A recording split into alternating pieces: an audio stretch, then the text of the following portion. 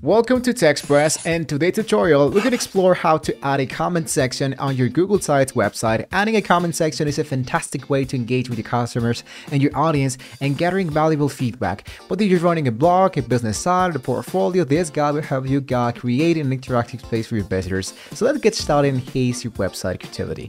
Now, the importance of a commented section.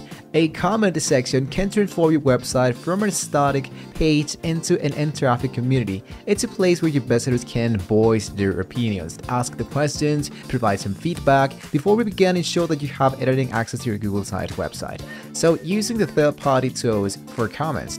Google Sites so far doesn't have a built-in comment feature, but you can use third-party tools like Disqus or Facebook Comments. This platform offers embedded and comment sections that you can add into your site. So I'm going to type Disqus.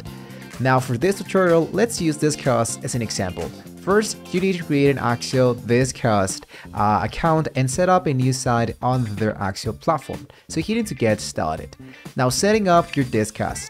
And here, what you wanted to do is to set up your site into Disqus, navigate to the administrator panel, and wanted to find the universal code section.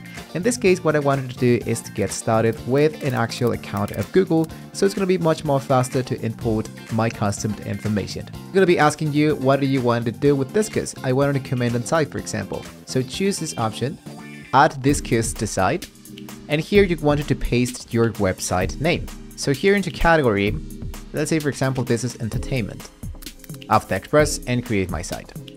Here as you can see, we have the plus, the pro, and the commerce business button. So what you wanted to do is to add and create a universal code so you can start totally for free. In this case, I'm going to go for the start trial for 30 days. Here as you can see, here's my universal code.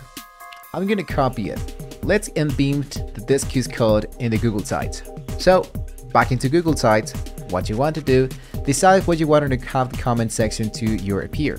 In this case, I'm going to open a new section. In this case, let's say for example a new divider, and then choose embedded option from the insert menu, which in this case is this one. Now here what you want to do is to, instead by URL, type embedded code and paste the Disqus universal code into embedded window.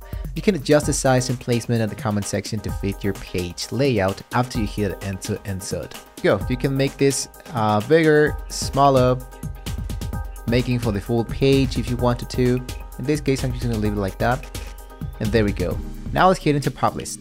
Previewing and publishing. After embedding the code, you use the preview option to see how the comment section will appear into your site, and make any changes, adjustments to ensure this integrates well with your page design. So hit into copy the link, paste it into a new tab, and when you're satisfied, hit into publish to update your sites when the new commenter section has now been correctly added. So there you have it, guys. What do you think? About, funny, loved, surprised? I love your post. Comment, and here we go. It is looking really great.